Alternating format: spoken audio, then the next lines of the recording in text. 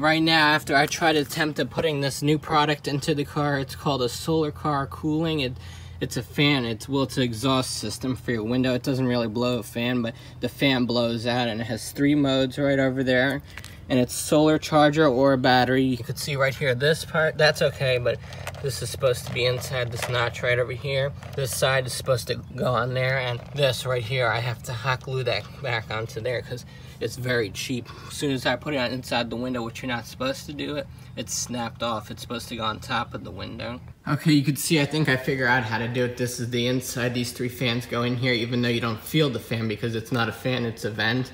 It's gonna pull the air in. So even though the air is stronger on the outside, it's pulling the hot air from the inside of the car outside. You can see here's the vent fans. You put it right here. I thought you put it on top of this part right here, which then you can't close it in, the door jams, so that's no good right there. And also right here, I tried to shut the window the other day and it caused the problems. And luckily my car has a safety feature. When it gets stuck, the window automatically goes back down. So we're gonna try starting the car up. Hopefully there's no problems.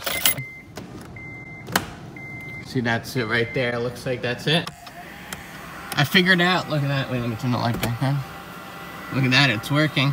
There's a little bit of a hole right there, but it works, and it's pretty much closed in right there. And right now it's taking the hot air out. And unfortunately, I broke the solar panel because I didn't read the instructions good. That is solar panel. Oh, there we go. That's battery. That's off for some reason. And that's solar panel. It barely does anything. Like one of the guy reviews said, I was gonna buy that one single one that I've seen on TV, but he said it's like this, how powerful within the sun. He said it's like a dog panting on you. Let me go outside and feel the difference. Now it's aiming at the sun right now. You can see the sun is aiming right on it, and it's very weak.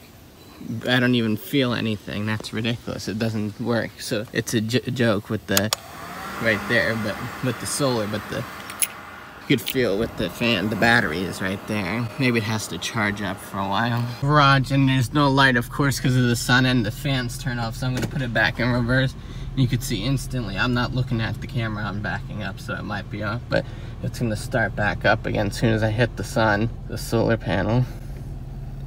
See, there it goes, look at that. As soon as it automatically detects solar panel and the sun, it switches on solar panel mode. Watch, instantly stops, and we're in the garage now. We're pulling in. Right now it's 2:58 and it's 88 degrees out right now. 76 degrees in here. We're gonna turn off the blower right now. We're gonna see how hot it gets. We'll check in every few minutes, and then we're gonna check on the ventilation fan and see how good. I put it in the shade right there because if it's in the sun, it's gonna say 15-20 degrees warmer than it actually is. But if you're in the shade, it's a few degrees, the actual temperature. Okay. 10 minutes later, and it's only saying 81 degrees. 3:20, and it's now 85 degrees. It's slowly going up. I thought it would be at 100 by now. 3:30, and it's now 90 degrees in the car. Okay, 3:40, and it's only 92 degrees in the car. Okay, 3:50, and it's 98 degrees now in the shade. Okay, an hour later, it's now 100 degrees there on the dot. You could see in the shade. Okay, we're starting again at 76 degrees. You could see we have the vent fan in here. We're gonna turn them all on. Glue gunned it back, and now you can see it's ventilated into the window right there. You can see all along right there. Oh, there's a little bit of a gap right there. But you can see it's pretty much sealed. Okay, 20 minutes now, and it's 80 degrees. This is really good. Okay, 5:10, and it's now 83 degrees now in the car. Okay, 40 minutes in, and we're now 88. It just jumped a lot. Right now, within the past 10 minutes, it jumped from 80 to 88. Something like that, 83. You can see there's the vent fan still going. You can see the sun still, the car is still in the sun. Okay, 50 minutes now, we're at 89 degrees. It only jumped up 1 degree. As long as it doesn't go up to 100 within the next 10-20 minutes, this is a pretty good feature to have on the car. Okay, we still have 5 minutes left. It's 55 past the hour since we started. I'm putting my hand here, and you could feel a lot of hot air coming out of the car. That's crazy. That's good. We want a lot of hot air coming out and keeping it stable. Right now, we're still at 90 degrees now. 5:40, and it's 92 degrees now, you can see. And in the sun, wow, it's 126 still, so you can see we're still getting the full heat out. 130 even, maybe.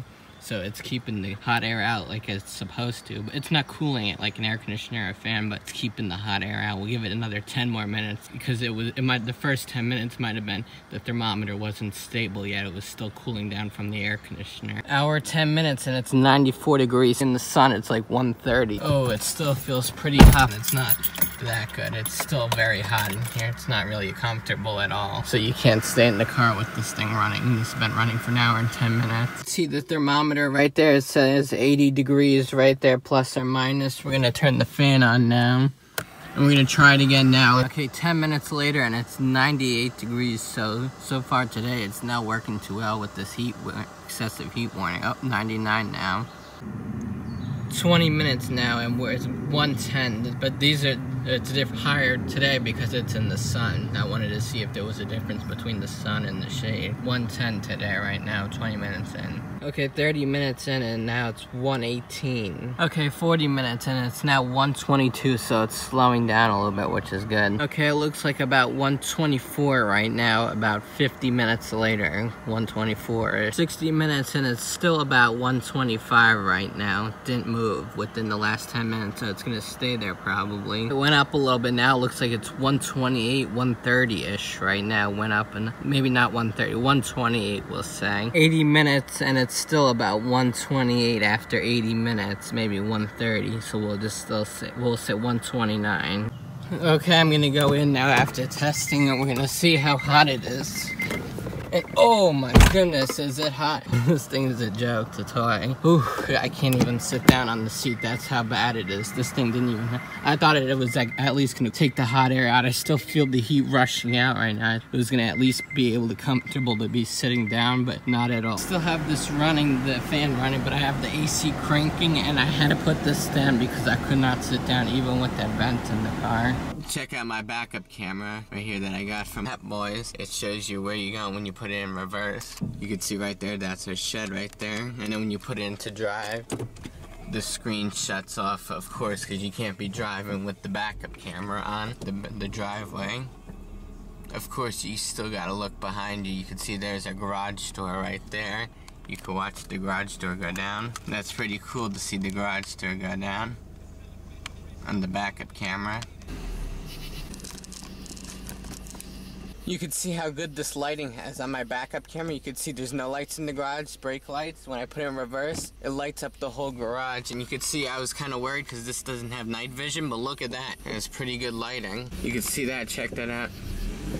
Right there, you can see the backup. It lights up the whole garage.